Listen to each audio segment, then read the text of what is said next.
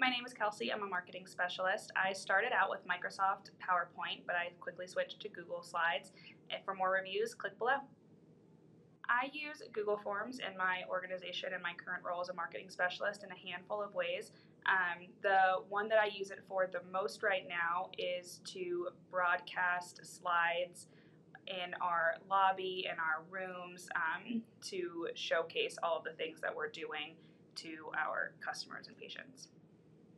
The best thing about Google Slides is the user interface. It's super easy. You don't need any training. Everything just kind of makes sense.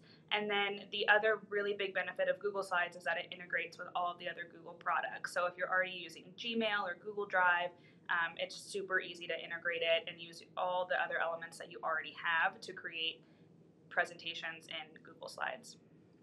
It's hard to pinpoint exactly what I like about PowerPoint, but I would say that it just is familiar. It's what we all grew up using, and so it's super easy to feel comfortable in PowerPoint.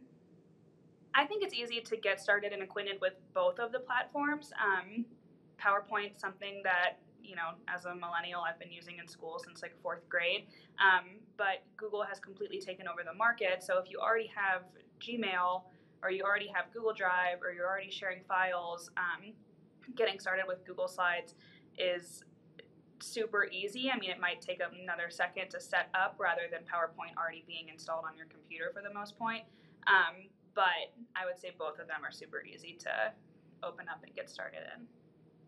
The biggest consideration that I went through when choosing Google Slides is, like I said, I've already been using Google products. And so being able to get to it quickly, have all of my elements, all of my saved folders and photos in that one platform makes it so much easier. Plus, my organization is a big Google user, so being able to share it easily and access it through different spaces is really important.